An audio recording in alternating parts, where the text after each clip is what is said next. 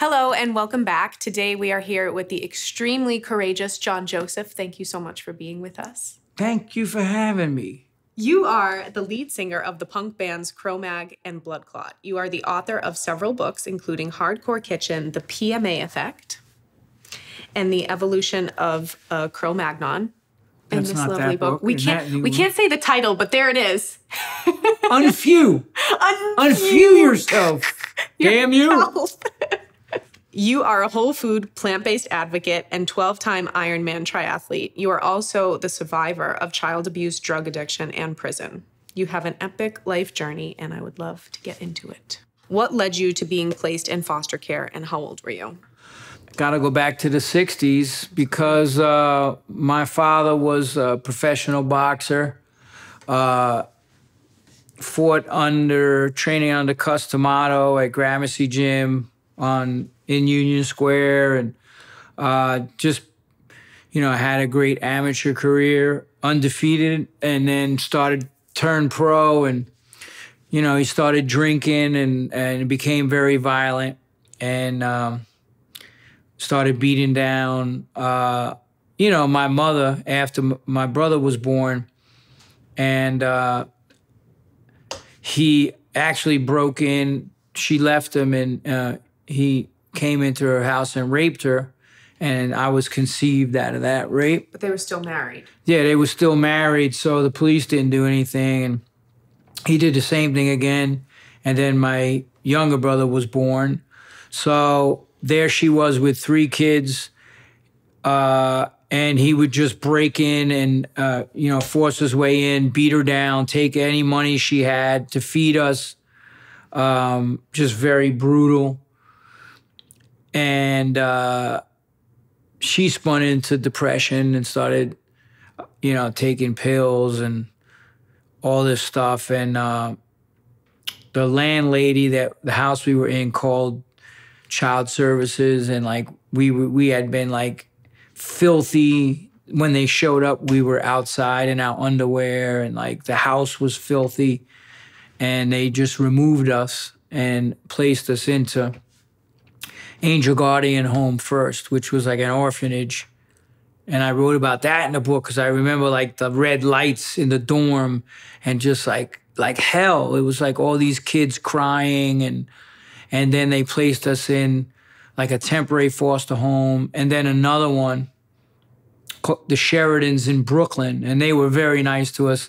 But I think it was the father got cancer, so they gave us up and split us up, and then me and my younger brother ended up in this foster home in Long Island, just with terrible people doing horrible things to us. And then my other brother ended up with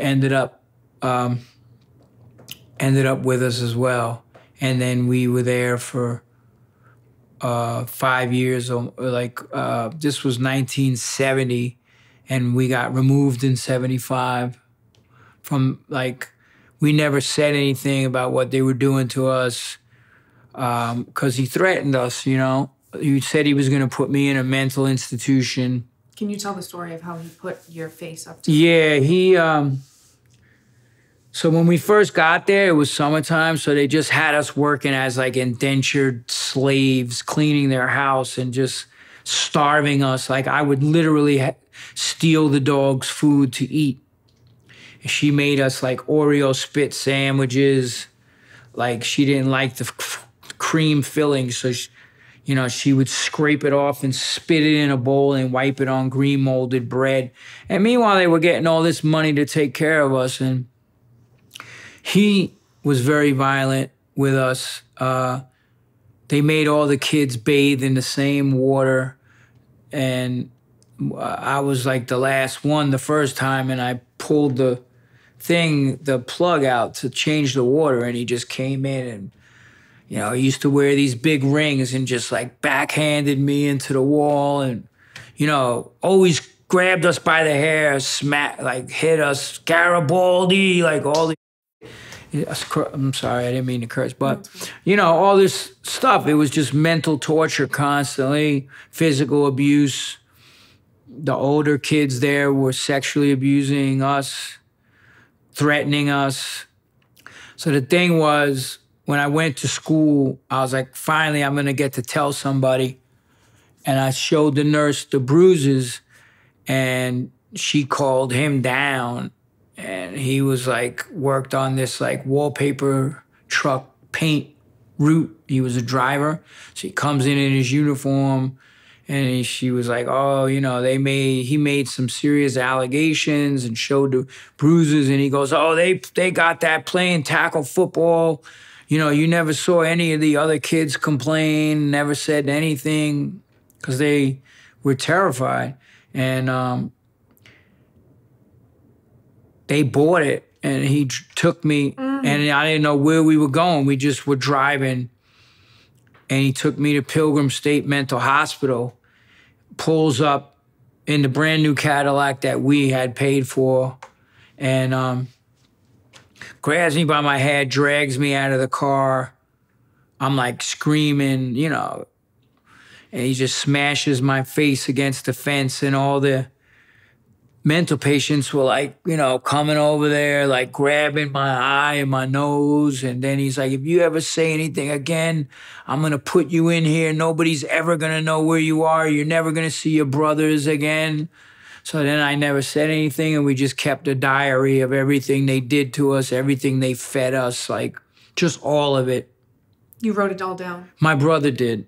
I told the one story. Like, he would come and we slept in the garage, never allowed in the house.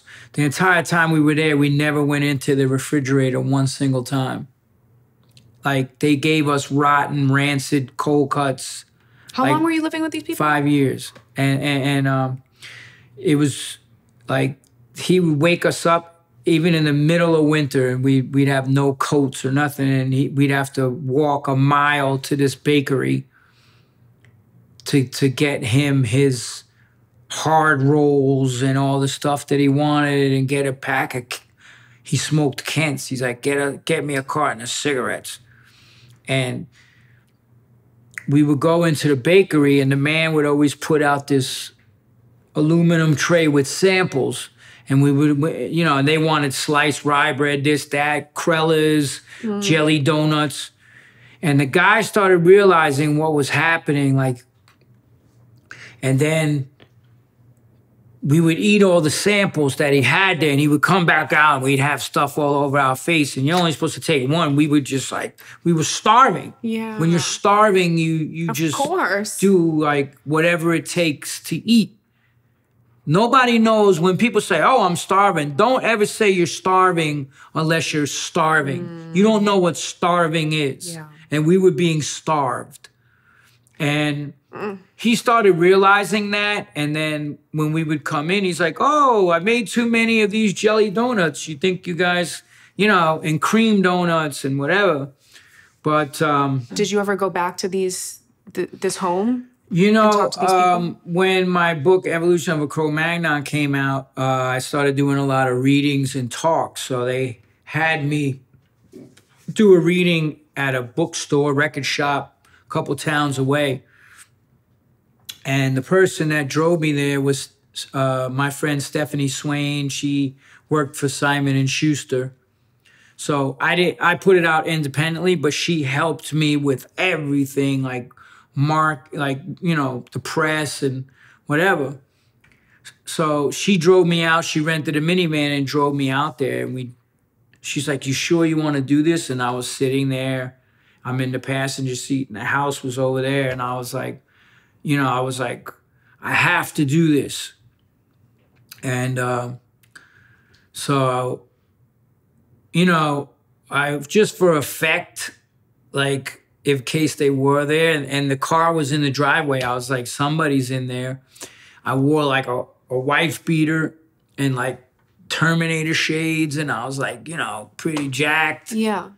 All your tats. Yeah, so I got out, and this old Italian man was like watering his lawn over there.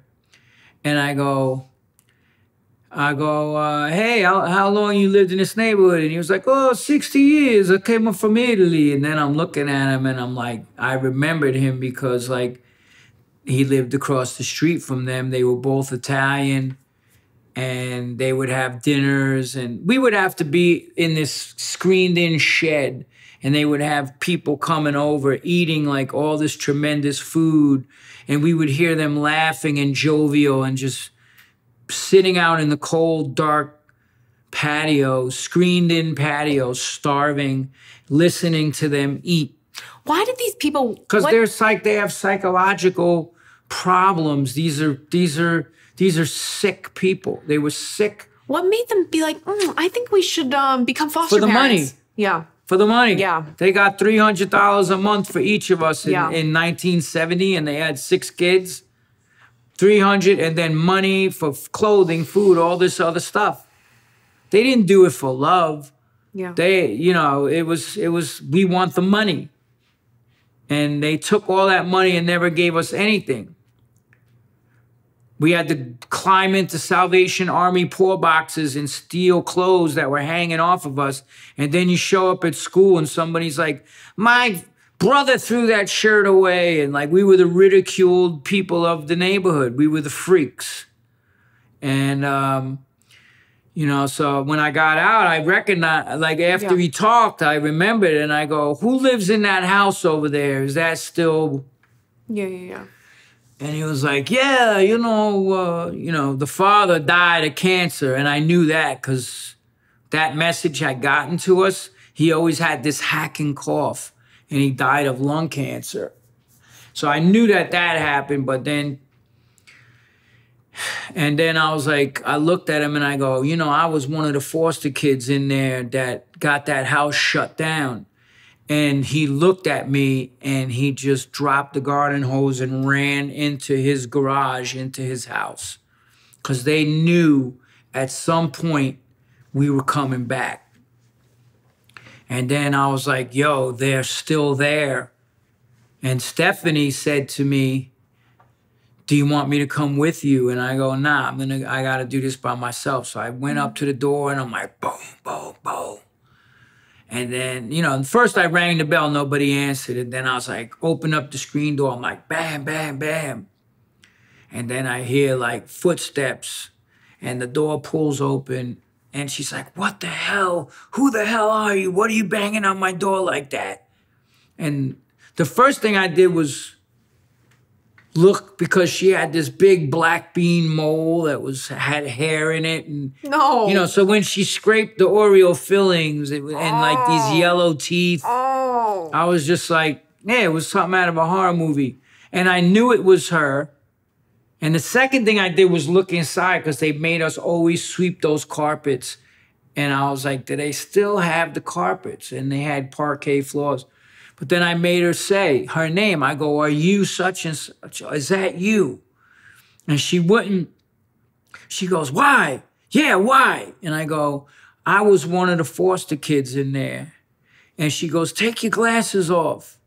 And I did. And she goes, she's like, falls back, clutching her chest, like, you're Marie's son. Like that. And then her daughter came and was like, oh my God, we were just talking about you and wondering, come inside. And I was like, and she opened the door and I was like, what the hell makes you think I have any good memories of what you people did to us?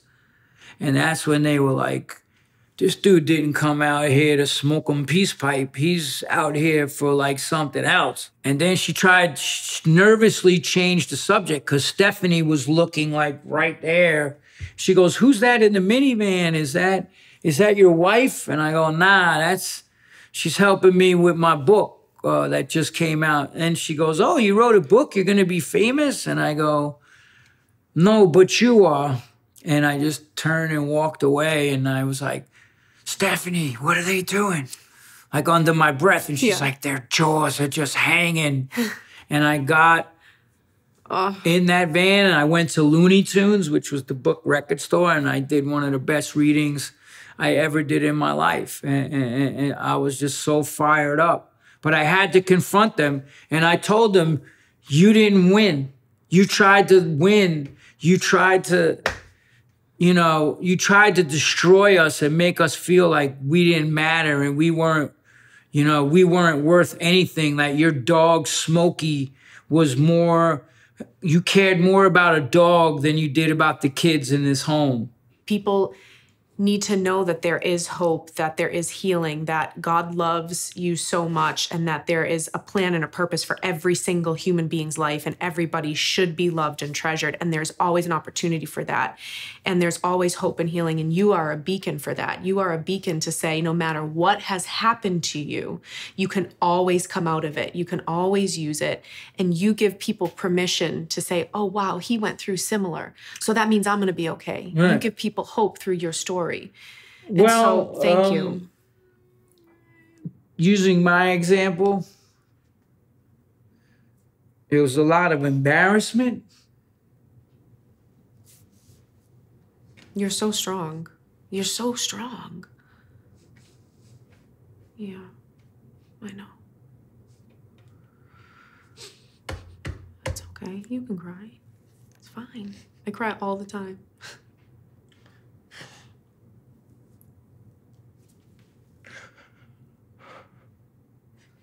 Sometimes it just hits. Yeah, I know. I feel it too sometimes when I talk about my past. I know. I get it. But the book, it gave me the power to confront all this stuff. What would you want to say to Child Protective Services today on how to improve the conditions and experiences children are subjected to in the system? Well, the one thing I have to say is there's always signs. There's always signs that something is not what it's supposed to be, and you have to follow up on that. Like, for instance, with us, I still remember Bob Hayes, our social worker. If you're out there, I forgive you, whatever. But he never would just pop up and visit. He would always be like, oh, I'm coming Thursday the 15th in 3 months. And then they would just interrogate us and threaten us and put the fear of God into us if we said anything. And, you know, he would never, like when he read our diary that we kept, he broke down crying. Like what was going on, and he had no idea. Was it too late by that time? Yeah, well, they took us out of the home. We gave him the diary after we gave him the diary. We met him at the school, and my brother gave him the diary. And then he was like, and he kept us in the damn house after that for another week before we could be moved out of there. And all of a sudden, they're like, you're going to tell them you lied. They took us to the International House of Pancakes every day. They got us anything we wanted. We got pool passes, like clothes, trying to con us that when Mr. Hayes came to get us, we would say, we lied. We made it all up. Like what he said when I went to the nurses, this little guy always makes up stories, but because he wants his mother to take him back, but she's messed up. She's a pill popper and all this other stuff. And we knew we wanted out. We knew it was a wrap, so we made him buy us everything. If we saw something, we're like, I want that. I want that. We made him just keep buying us stuff. And taking us out. And then when Mr. Hayes came, they said to him, the father goes, Bob, John, Frank, and Eugene have something they want to tell you. And they thought we were going to say we made it up. And I said, every single thing we told you and we wrote in that diary is the truth. And then their jaws just dropped. And my brother, my younger brother, said, you always called us the crazy ones. You're the crazy people. And we walked out of that house, and that was it. That must have felt really good.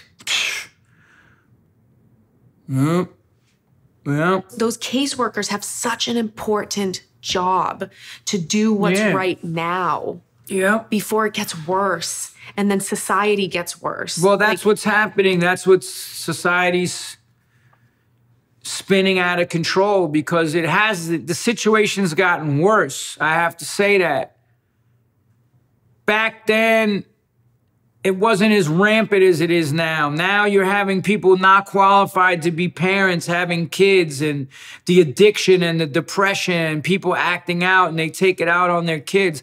I've seen it get since I was a kid, and I'm turning 59 now. Since I was that 7-year-old kid, 52 years ago, in society, the family structure's being destroyed. It's just. And then women, some women aren't strong enough to stand on their own. And they get in with these boyfriends.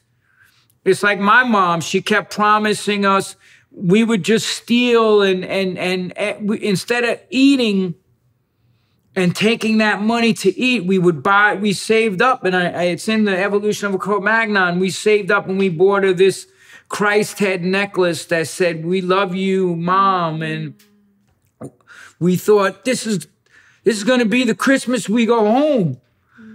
But it never happened because the boyfriend didn't want us around because we were interfering with his relationship with her. Whatever, I have a term for that when they're not having sex because you're around. I won't say it. And she just kept promising us and letting us down and letting us down. And I just gave up finally. And then my brother did that to his kids. His kids would have their bags packed waiting for him, and he'd be off in a drug spot and never show up and leave those kids there. And that's why I said you repeated that cycle of what our father did to us. And the funny thing is, you talk about forgiveness. At the end of the evolution of a Cro-Magnon, I said, this is the stuff that helped me heal, writing this book and all this other work I've done on myself and forgiving my mother and hearing her story and seeing my brother. But my mother's husband later in life was a gambler, former alcoholic, and he gambled away the house and without her knowing it. So when they got divorced, he had taken liens on the house. She was homeless. She just was terrified to be alone. She was always terrified to be by herself. And I, at the time, was successful in the music. I said, "Ma, I'm going to get you an apartment. I'm going to get you furniture." I got her this apartment. I paid for everything, tens and thousands of dollars, new TV, got her the apartment, gave her money, got her furniture. She lost everything. And I put her in this place. And she calls me up one day. This is how me and her healed out between us. And I wrote about it in my book. She calls me up and she goes, "I have something to tell you." I said, "What?" She's like, "I don't want you to be mad." I said, "Ma, what?" She goes, "I let Carl move in with me. And that was the boyfriend that didn't want us around, that we had to suffer. When he would pick us up to take us for visits, he'd be like, 'I'm going to make sure you sons of bitches are never coming back here again.' And like, I just was like, how the hell could you do that to me? Of all people, that guy?" I was furious. And then I said so many mean things to her, and she said, stop. And she told me her story of being raped and everything else on the phone. And that's what she told you. And we just broke down crying in silence, sobbing. And I'm telling you, it was like 5 minutes holding the receiver. Wow. And that was it, man. We've been tight ever since. What a blessing. And not only that, he moved in because he had cancer. He ditched his wife, left her to die with emphysema and cancer. And then he got cancer and didn't tell my mother. And she ended up having to keep him there until he went to his deathbed. And he showed up on my porch. And this guy was huge, and he weighed about 130 pounds at this point, dying, and said, "I'm sorry for everything." Wow. And I forgave him. And I went to his deathbed. I put holy water from India and mantras, and I said, Have a great journey. But I had to forgive that dude. Yeah. You were incarcerated twice. What put you in prison, and what was that whole experience like for you? Well, I started going on the streets in 76, and I sold to undercovers. So that was my first charge. St. John's took me back, told me, oh, if you get in trouble again, we're sending you to Spofford. You don't want to go to Spofford. South Bronx, maximum security, 21 and under. I split. I went back out onto the streets and was hanging out with very dangerous people. And we broke through a supermarket roof to get into the safe. Cops caught us. That was the second charge. How did you break into the roof? We cut through the skylight, and we saw. What are you, special forces? No, well, that's what I'm a kid, so the guy was lowering me down on a rope tied around my waist.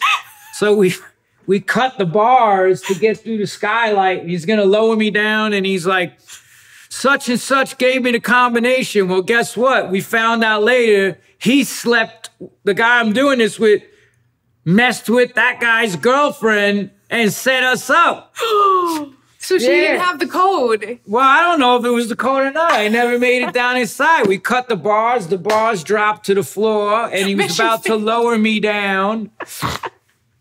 Like he tied it off to something else and was gonna like rappel me down, and then all these floodlights came on. They're like, jerk off, get down. Surrounded the OK Corral. And then they're like, that's 2 strikes. I had to beg St. John's not to send me to Spofford.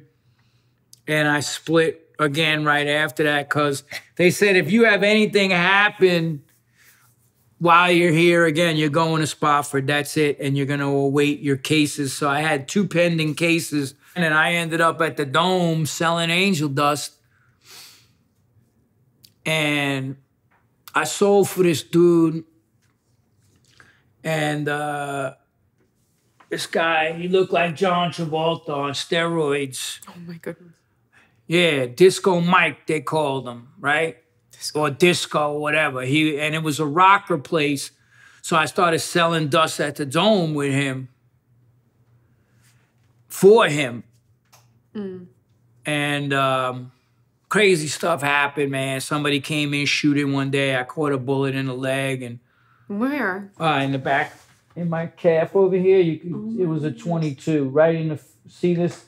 In the face of Vishnu. Yeah. In Lakshmi. So I couldn't go to the hospital because I had warrants. And even like a few months earlier than that, I got beat up by these Italians in Spaghetti Park with baseball bats. And they like tried to murder me, but I got away. But I was messed up. And I had just robbed my mother's house. With all the stuff that you bought her? Or that was after? Yeah, no, I smashed everything. I bought her paintings. I smashed everything that we got her. And so I had to call up from the hospital and be like, I need you to come down to Elmhurst General. I'm really bad. They beat me up with bats. And she says, go to hell. Hangs up the phone. No. So I knew I couldn't go back to the hospital with a bullet. So this guy... You said it was a 22? 22, yeah. Thank God it was a tiny bullet because it would have went through your leg. Yeah, but it was like I was running away, so it caught me just in the back of the leg. Okay, like I didn't even stop running, but I had to... So this guy, Disco, was like, oh, and he had this little protege, right? This little disco kid that was like 16. And I was like, there's something up here. Something just didn't seem kosher. Yeah. And he goes, let's go back to my house. I'll pull out, the bullet. It's right there. Oh, my goodness. So we get in his car and go to his house and, doing cocaine. He's like, I guess a cuisine, what we call the Guido. Okay. Everything, glass mirrors, Coca-Cola mirror, Yeah. The whole 9 yards, Very big ornate. chains, the slick back hair, gazelles. It's like, and he put drugs in our drink. when I woke up, I had a bandage on my leg, but I woke up to him lifting me up and carrying me off to his bedroom, and I just started fighting him off. I'm like, yo, what are you doing? Get off me. And he had this look that I never seen before, like, and he dropped me and he stood over me and I passed out again. What was he doing with you? And then I woke up to screaming, and I walked to the back room and he was raping that kid. And I picked up the baseball bat and I started freaking smashing him with it. And how old were you? I was still 15. I turned 16 in Spofford. Ay, ay, ay.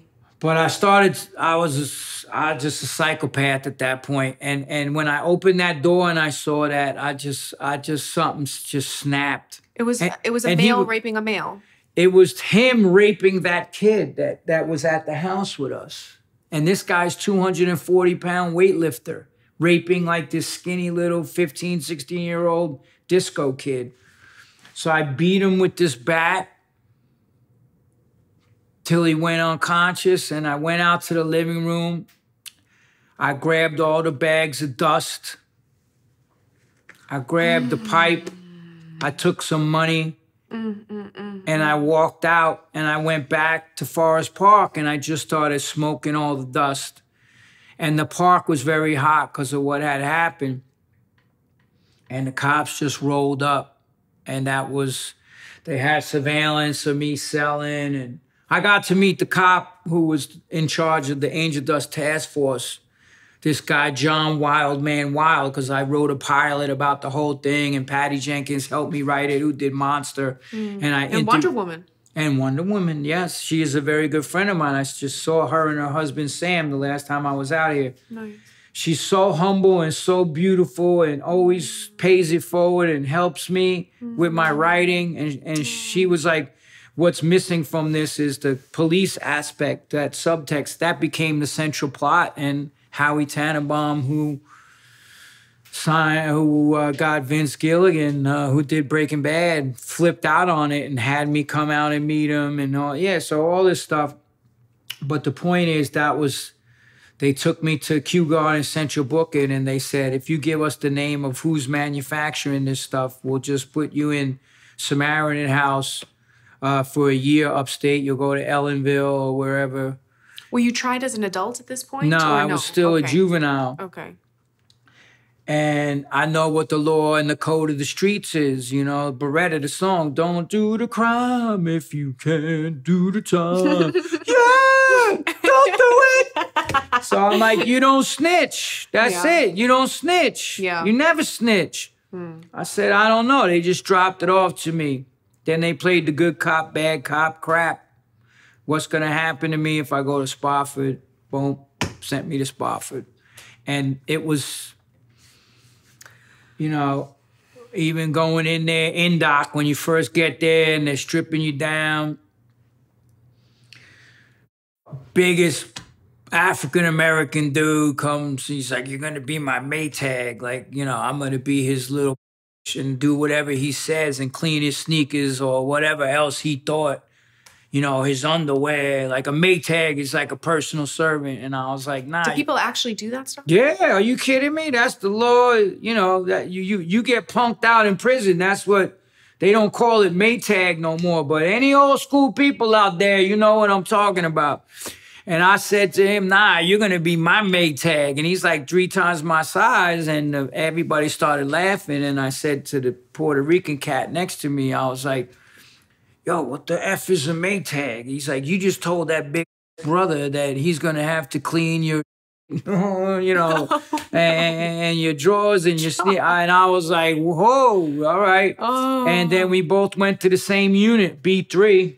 Ay, ay, ay. And it didn't take the next night, sitting in the TV lounge, I'm in the back row and we're watching like I don't know, some science fiction thing.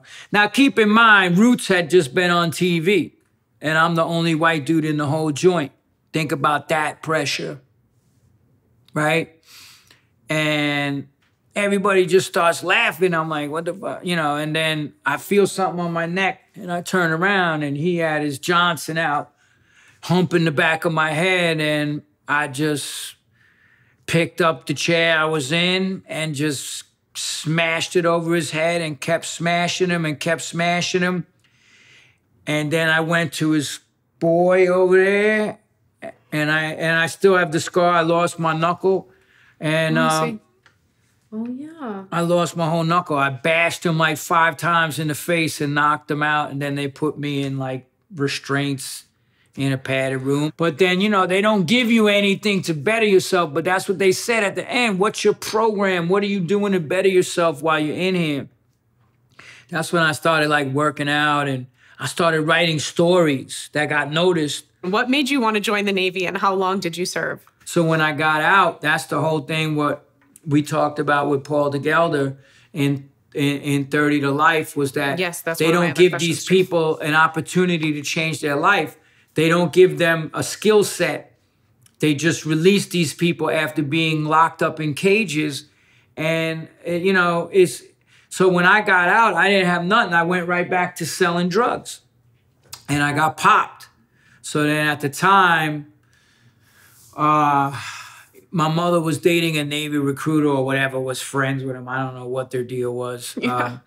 But he goes, you know, I could get you in the military. So it was basically I was going to end up going back to lockup or go in the Navy. And as my brother's book is called, the title, The State Didn't Raise No Fool, my brother E is writing his memoir now. Nice.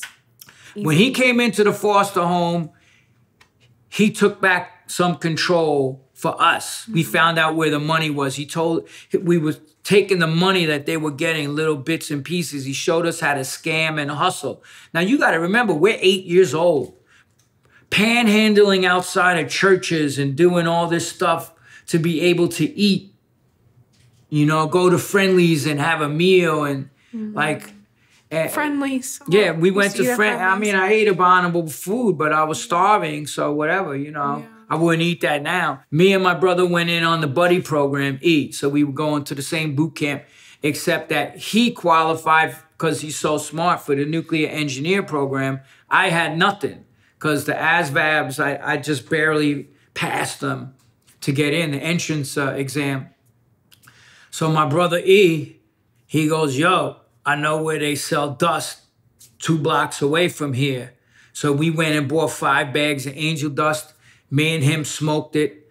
I got on the plane to go to boot camp to Great Lakes in the middle of the night, high on angel dust. Got off the bus. I was like, what the hell did I sign up for? Yeah. Passed out. And then that's just, you know, my head cleared. I became the physical training petty officer of Company 003. In other words, like everybody had to do push-ups to my count. If they messed up, they had to lift up their bunks, run to my count. They made me, they called it mashing everybody. So, and then the guy told me about, oh, this frogman thing and go take this entrance exam to get in, which was swimming. And then you got to run inside the pool, push-ups, pull-ups. I aced that, and then they start putting you in this preconditioning thing. And because it was 50 below zero, you did it all in a hangar, in the big, like a big hangar inside. And, you know, I rolled my knee or whatever, and then, so that got put on hold, and then they put me out to the fleet, and I continued my nefarious ways. Somebody on my ship was smuggling, and I got involved with that. So I was smuggling Quaaludes and weed from Jamaica, and I had a drug business in Norfolk. And I got set up, and I was at the King's Head Inn seeing like a punk band, and I sold to undercover cops, and they got me. And while you were in the Navy. Yeah, but it was civilians. And you went into the Navy to not go back to prison, right? Yeah, so if it would have been they caught me on the base, it would have been automatic Leavenworth. But I had to lawyer up, and then we were waiting for the case. So they gave me my ID in Puerto Rico. I started running around with all these crazy military divers and all these crazy people taking acid and running around in the jungle, fighting in the bars down there with the Marines. Oh my God. And then like they sent me back to Norfolk and still didn't. They gave me my ID and was paying me. And then one day the guy goes, after like a month and a half, he goes, McGowan, we just got like a message, like a wire or whatever, and your ship's coming in tomorrow. Wink, wink. What did that mean? It meant like he was warning me that they gave him, the subtext was, they told us to hold you here, like that they're coming to arrest you.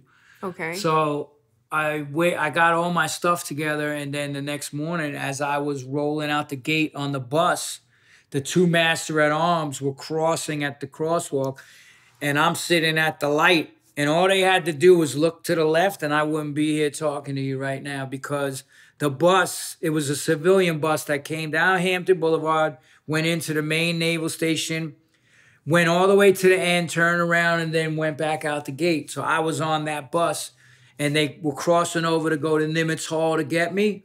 And I just said like this, and they just walked in front of the bus, and the bus pulled out the gate, and I went AWOL for 15 years. 15 years you were AWOL. Assumed another person's identity, like just crazy. John, wait, your life needs to be a movie. I know, you can't,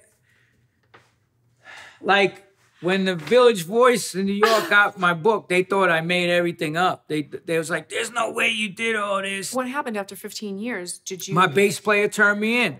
Harley Flanagan robbed the band. Oh, this was the Cro-Mags. Yeah, Cro-Mags, and then he robbed the band and did all this crazy stuff and stole all the record company money, stole the tour money again after I gave him another opportunity. And then he was doing drugs, and he called me up, and the record company was like, you know, we have you under contract. I had another band, and we were getting ready to get signed to Roadrunner Records, and Roadrunner said, you need a release from Century Media. So then Century Media, when I called them up, they said, oh no, Harley signed you as an individual artist. We're not going to release you until you give us a tour of, finish off this album and give us a tour. And he just bragged that he robbed them for $200,000 to somebody. And so I was on the hook for it.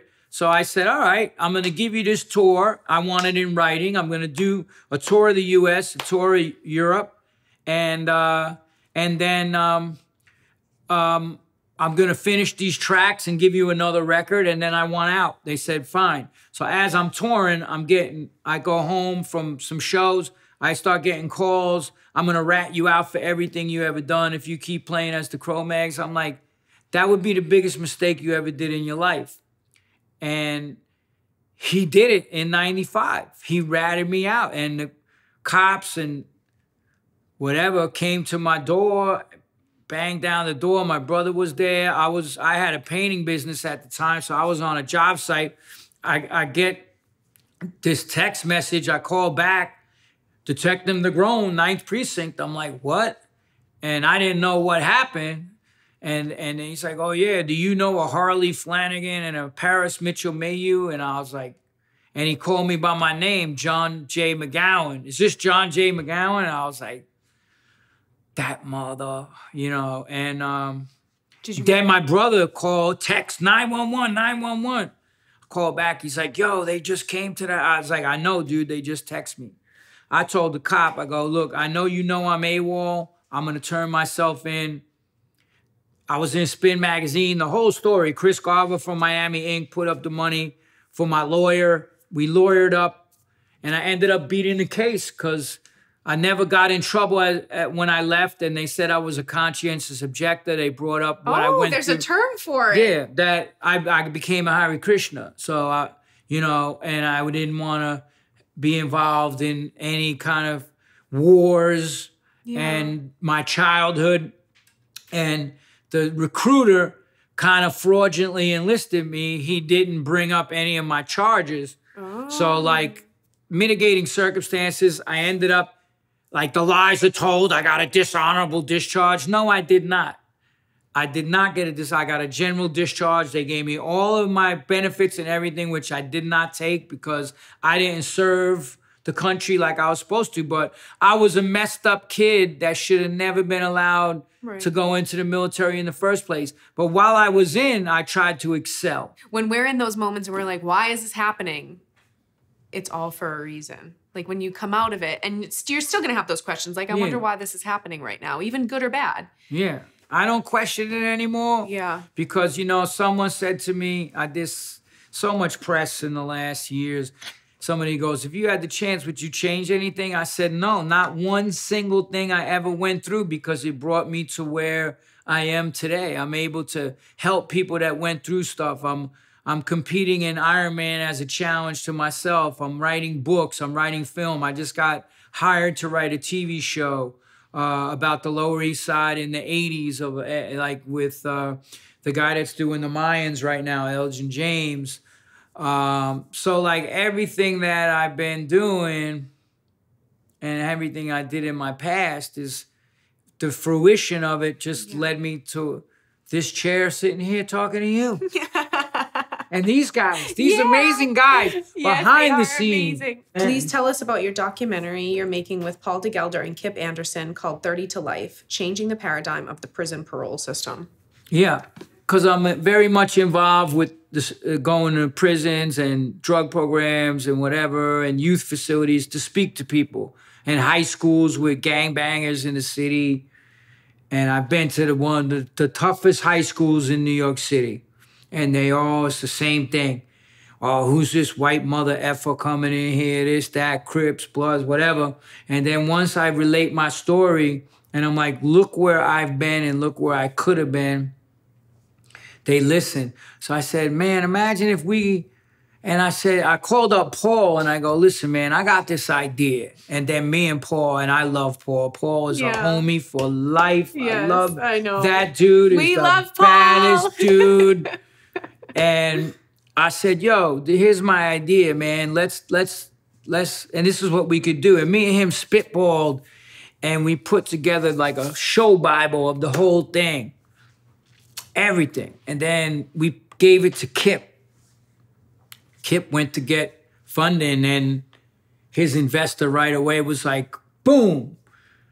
He's like, he took it to him like Wednesday, and he's like, this guy, Friday, we got the call. That's it. It's greenlit. So we went to this Amity Foundation out here, and it was like all these guys did over 20 years in some of the worst places. Chino, Pelican Bay, The Shoe, San Quentin. Like, I mean, this one older black gentleman was there. He was like pushing 80. He was there for the San Quentin famous riots. So these guys went there. I mean, what I did is child's play, like kiddie camp compared to where these guys were and for how long. It just was always something about helping people to overcome stuff, because that's what people did for me. So anytime I see those types of stories, I'm like, man, God bless him, man. And then, you know, when I got the chance to do this with Paul and Kip, I was like, let's do it. Yeah. You know, I think for the message I get out of that is people matter, and how we treat each other, it matters. Yeah. It matters when we're here to help each other and not hurt each other. Same with animals. I love animals and I love people, man. And both need help at this point. What made you go vegan, and do you feel you're more able to connect and empathize with animals that have horrific violence committed on them because of the violence you've endured? Absolutely. Although we never used the word vegan back in the day. We just said, like, I followed the Rasta diet, which they called ITAL. ITAL is vital, LOTAL is fatal. I love that. I heard you say that on a podcast. So the thing is, when we went to Jamaica, my whole thing was to smuggle pounds back, right? So I got off the ship, and I just looked for one of these Rasta dudes, and this like 20-something-year-old dude with dreadlocks, like no shoes. I was like, yo, And he's like, what you need, boy? Come talk to me now. I said, what? Such a good impression. I said, I need some ganja, Taras.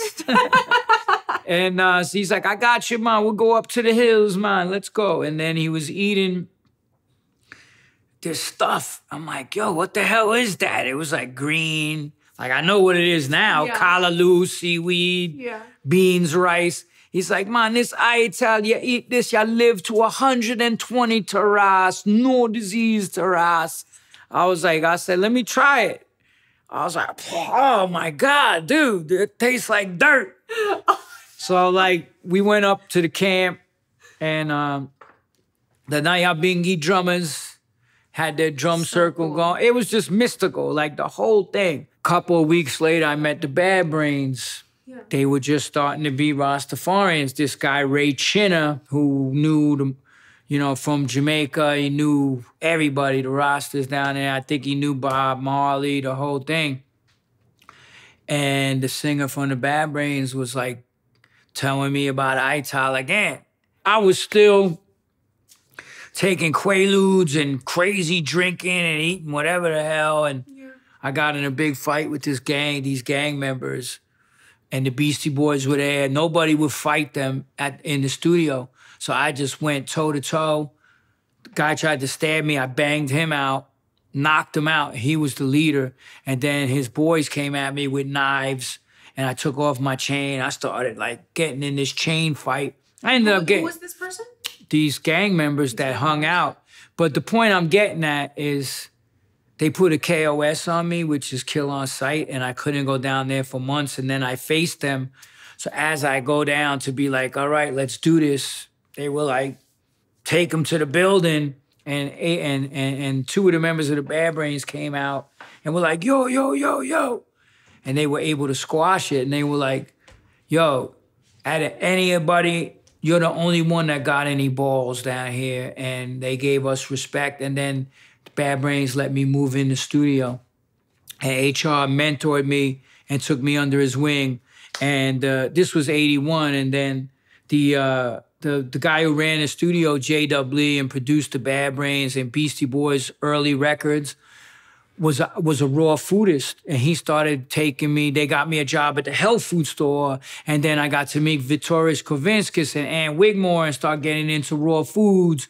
And I worked in a health food store, so I had that. So you see how every little thing, it just kept like, here's another piece to the puzzle. But it was, and what HR told me was, we don't have a right to subject these animals to what you're doing to them. And then I saw the Frederick Weissman film, Meat. I don't know if you ever saw that. No. So Frederick Weissman did documentaries. There's no voiceover narration, nothing.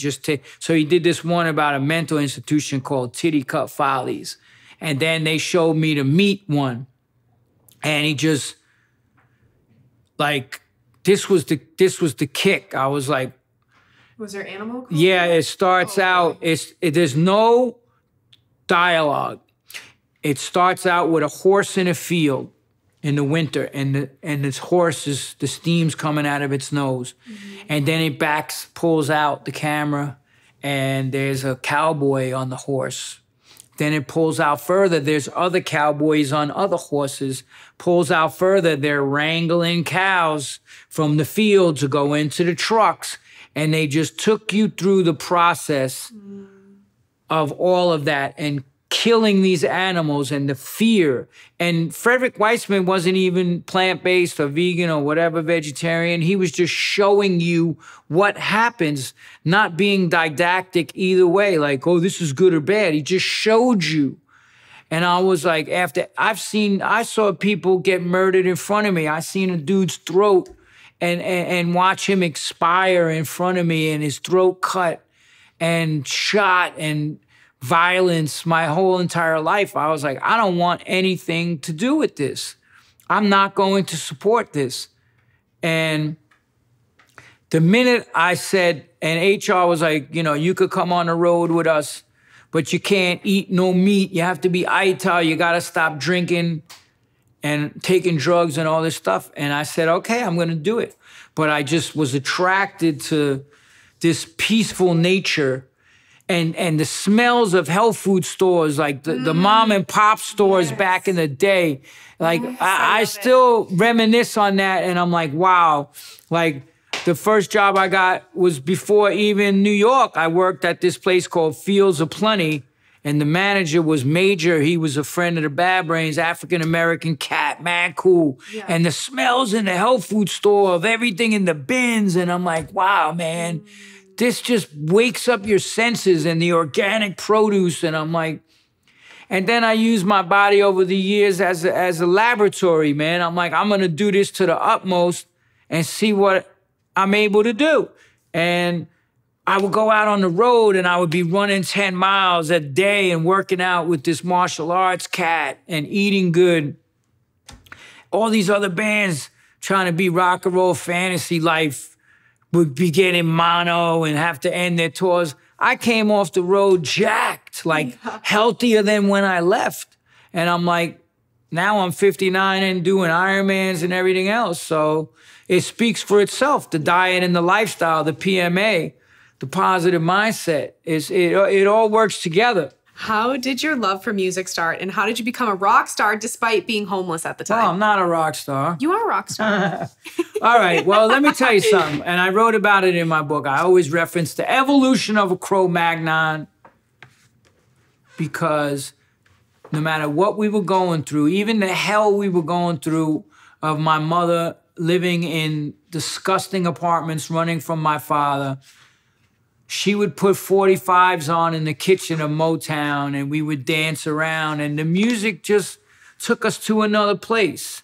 I just watched the Billie Holiday movie. If you haven't seen it, United States versus Billie Holiday. Oh my God. I was like, the similarities, like the music, no matter, she was raped as a child and just all this stuff. And the music, unfortunately though, she got into the heroin a little much, but it was the music when we was kids. And then when we went into the foster home, I found this little AM radio, and I talk about it in my book, that I had a little earpiece, and no matter what we were going through, I would go under the covers at night and listen to, like, you know, Stevie Wonder and the Motown and all these songs, and it would just take me away to another. I would just forget about what I was going through. And yeah, so then just been going, putting out records, Blood Clot, Both Worlds. I mean, we just got a record deal for Blood Clot like 2 years ago, and the singer relapsed and OD'd and died from dope. He got some of that fentanyl. Don't play, it's Russian roulette. You could think you're doing coke and it's cut with fentanyl, goodbye. So, and you're completely clean and sober Clean and now. sober, not even a sip of alcohol. Man, life is a razor's edge. I know I'm an addict. I'm just choosing to not use today. And every day I wake up like that. I replace the negativity with the positivity. And that's where the Ironman came in too, because it keeps me focused. It keeps me, I'm very goal-oriented. Like, I have to have a goal and work towards that. That's what I teach in my coaching business. You can't float through life. I mean, you know, even in this book, I picked the minds of Navy SEALs, top athletes, men and women crushing it.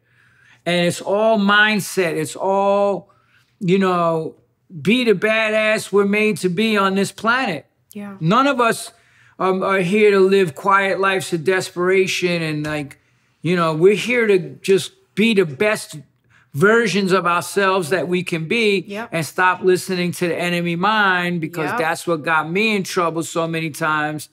Those voices in your head that are telling you to do stuff you shouldn't do. And that's where Ironman comes in, because it keeps me focused. What got you into becoming a triathlete, doing Ironmans, and do you feel an organic, whole food, plant-based diet was an asset to your fitness journey? Right. So my late uncle, Rocco D'Angelo, who I love, he was like the closest thing to a father that I ever had.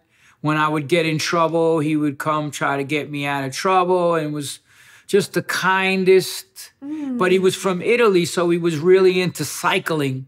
Okay. And he took me cycling in the early 80s.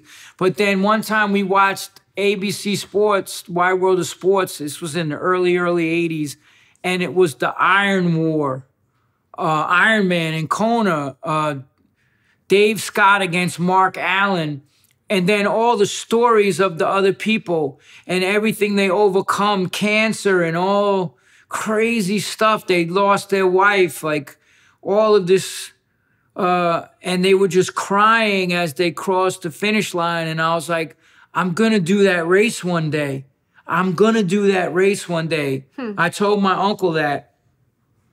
How old were you? Well, I was like 19. Okay. But it never went away. And I always, over the years, biked, swam, ran, played sports, whatever, b-ball in the courts of New York, this, that, the other thing. Yeah. So then I started going to this bike shop, Sid's Bikes. And this dude, Larry, who's a rude boy, was like, yo, you got to meet this cat, Orion, man. He does Ironmans. He's like a 10-hour Ironman, African-American brother, boxed. Like, you guys are going to be, dude, you guys are going to hit it off, my dude, Orion. Orion Mims, I love you, man. And I saw him one time in Caravan of Dreams, and he's with another dude. And I wanted to say something, but I didn't. And then I ended up in the bike shop with him at the same time one day. And Larry goes, yo, this is I go, I know who you are. Oh, cute. I said, I saw you in Caravan. That was you. He's like, yeah, man, you should have said something. I said, he was with 2 other people, whatever. So I said, yo, I want to train and do a race. He goes, yeah, man, let's do it. Like, this guy's a stud. Like, you want to talk about a natural athlete, 6'2", 6'3", boxer's build, crushing Ironmans, 10 hours. And then he goes, yo, we could get in the New York Ironman, New York City Ironman. It's the inaugural one. We just raised a little money for the Brain Aneurysm Foundation. I said, bet. So he trained me. I got in Triathlete magazine with him training me, and he just took me under his wing. Like, we didn't have all the apps and the watches, but he just showed me what to do, and I was determined enough to do it. And then he did the race, and I did. I mean, he crushed it. I did like 13 hours, but I played Philly the night before. I did a show, and I drove home, no sleep, broken bone in my foot, and went to the swim start and got the race done in 95 degrees. With a broken bone. With a broken bone in my metatarsal cracked. What? And I cried like a baby when I crossed, excuse my French, cried like a baby when I crossed the finish line. My girl told me she couldn't be there. And then as I got my medal, she goes, John. And I look, and it was her, and I lit up, and she took that picture. That was my first Ironman. And then I just kept going. I got the bug. And yeah, but the diet helps, man. You know, like it reduces inflammation. I put out a cookbook, Hardcore Kitchen. And I'll tell you a funny story, because I had it in the suitcase, and, you know, they went into my suitcase at JFK, and some of my stuff was gone, and they took the cookbook. So who's ever cooking my recipes, you better call me for dinner, you sons of you know what. Because you enjoy it. You know, I can't complain. You stole it, but you stole something that's going to help you. That's so, right. you we know. hope it helps you. And I was like, I called up Erica today. I was like, you saw me put that, I watched you put that cookbook, the 2 books, into the suitcase. And they took the cookbook. Everybody wants this knowledge. Your cookbook is a hot commodity. So I'd like to end on one of my favorite things I've heard you say. Don't let events that have happened in your life determine who you are as a character. You can break free of any adversity. Don't let people's poison affect how we think about ourselves or take it personally. And wow. That is so true. I couldn't have said that better myself. But it's true. It's their unhealed resolved trauma, and we're not supposed to take it on. Man, and it's been a long path. And, you know, like I said, I'm turning 59. My brother's turning 60. He just You went don't have a plant-based. wrinkle on your face. I got good genes, man. My mother, if you look at her, after all the hell she's been through, she's like just the most gorgeous person. And she's pushing 80. Wow. And she went plant-based now too. Nice. And she beat heart disease, and she eats organic plant-based. Like my brother eats organic plant-based, my older brother E. You can't only be about working out and not diet. You can't only be about diet and no spirituality.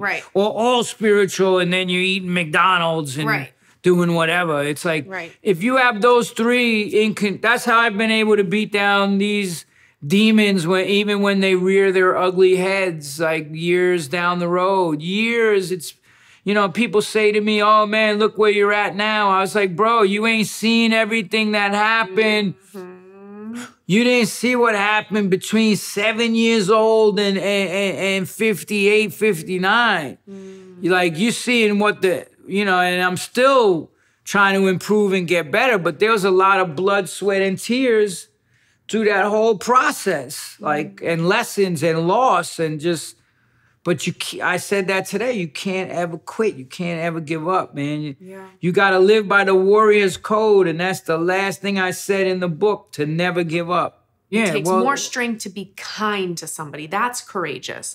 When you have this pressure on you to be this tough, badass person and hurt people, to say, no, I'm not going to do that. I'm going to be kind. I'm not going to hurt animals. I'm not going to hurt people. Despite the pain that I have endured, I am going to stop the cycle right now with me. That takes so much more power, courage, and strength than it does to continue cycles. Well, you know what it was? I always had empathy and like for people that were suffering, because of the suffering that I had to go through, and I don't want people to have to go through that. Thanks so much for tuning in. Love, Gianna and John Joseph, Jingleheimer Schmidt. Let's end with some jokes. Woo!